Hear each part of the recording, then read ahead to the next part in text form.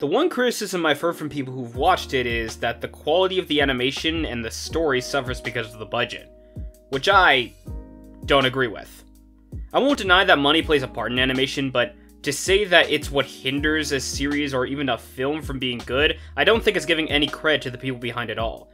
I personally think budget is not always a prime factor when it comes to animation as much as it is the codependency of the talent and abilities of the people working on it, and the time and energy they have to spend.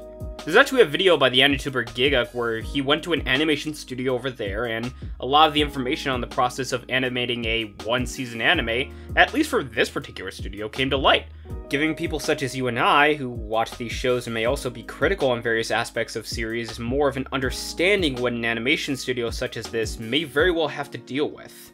The number of people that are working on an anime may be more or less in other studios. There may be a lot more time to focus on the anime, there may be less, or hell, maybe they might not have everything this studio has to work with. But regardless, there is no mistaking that these shows that many of us will just consume and throw away until later on do have people behind it trying to the best of their ability. Another YouTuber named Noodle also made a video breaking down the process of animation in his video, Smoother Animation is Not Equal to Better Animation, talking more about artistic intent, even getting praise from James Baxter, which, if you've watched some of the more memorable animated films or even shows like Adventure Time or Steven Universe, you may have seen his work, and it's beautiful. And Trash Taste Podcast had an interview with an animator over in Japan on their show where he talked about his experiences. Hell, I've tried doing animation myself! A while back I made this rough animation tracing this shot from an anime. However, I do not own animation software.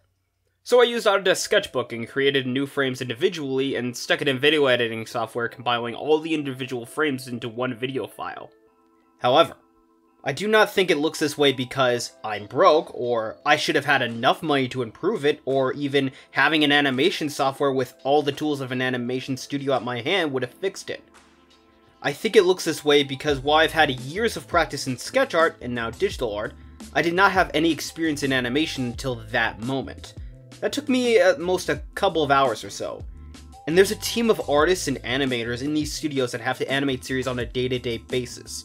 So believe me when I say while I do think budget is a factor, I do not think it's the sole or even the main reason why animation in a series such as Ruby Empire may not look like this every episode.